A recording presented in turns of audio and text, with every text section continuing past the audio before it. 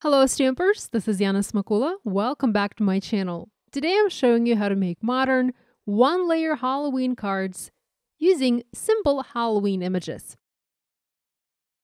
Before I usually start working on my cards, I like to test my ideas out on a piece of scrap paper. Here, I've already tested one of the ideas and stamped the image of a spooky tree repeatedly. This created a unique pattern for a simple Halloween card. To take it up a notch, I decided to use colored cardstock for my background and picked a sheet of dark blue cardstock. This is cut to 4 1/4 by 5 1/2 inches and it will make the front of my card. To stamp the spooky tree pattern, I'm using black ink. This is VersaFine Onyx Black. It's one of my favorite black inks for simple stamping like this. To stamp the pattern, I'm starting in the bottom left corner and stamping the trees one by one, forming rows of trees. This panel will have 3 rows of trees with about 3 trees in each row. You can also stamp the same pattern on a landscape card if you want it. I am eyeballing the placement of the trees and I'm not being worried about making it absolutely perfect and aligned. I've already heat embossed Happy Halloween sentiment in white embossing powder on black paper. I cut it to a thin strip, and here I'm using it to figure out if I like how this card is going. I do like it, but I feel like something is missing, and like the background is just a little bit too simple. One of my favorite ways to add interest to a colored cardstock background, such as this one, is with the help of a white pen. Here I have Sakura white pen in size 0.8. And I'm using it to add color to the ghosts that are hanging from the trees. It's a bit of a tedious task, I'm not gonna lie, but I love adding details like this, so to me, the process is rather enjoyable. I think it took me a good 20 minutes to color all of the ghosts on this background, as there were quite a few of them. There are 3 ghosts on each tree. Here's what the colored background looks like now. It looks better, but I still think it's missing something in the background. What else can I doodle using my white pen?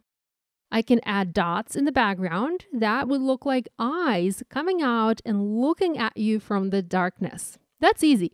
All I need to do is add large or small dots in pairs to look like some monster eyes on my card. Super easy.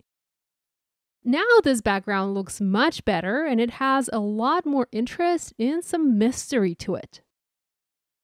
I'm foam mounting the sentiment that I had heat embossed previously. I'm using black foam squares here to make sure the adhesive will not be visible from the side of the card, and my card is done. Rather easy to make and easy to mass produce if you wanted to make a bunch and use them as Halloween party invitations, for example. Now, I also wanted to try stamping the same design on white paper, like I had on my test example. So I got a piece of white cardstock to 4 1/4 by 5 1/2 inches. I followed the same steps and stamped another background using the same stamp and same ink. This time, because the background was white, I didn't need to color the ghosts white as they were already white on the card.